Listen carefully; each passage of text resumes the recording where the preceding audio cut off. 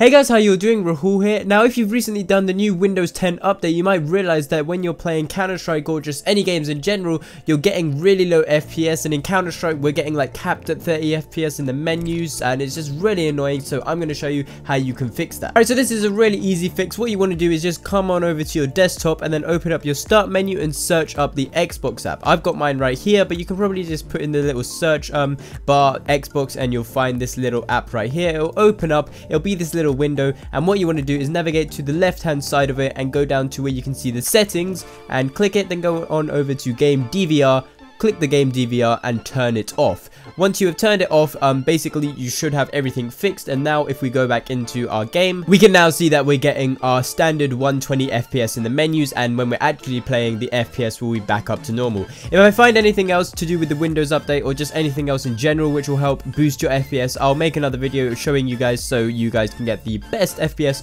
you possibly can with your game. Anyway, this has been it for this quick little video on how to boost your FPS with the new Windows 10 update. Hopefully I've helped a few of you guys out. If not, then I'm sorry, but hopefully there's one or two of you that I've helped. I've been Rahul. Catch you on the next one. Just one quick little thing you should note down as well: do not uninstall the Xbox app. The whole game DVR thing is built into the OS, so if you uninstall the app, your DVR still will be there. The app only allows you to change the settings of it, so you want to keep the app, as deleting it will do nothing, and if you haven't turned it off, you'll still be getting your FPS drop. So whatever you do, do not delete the app.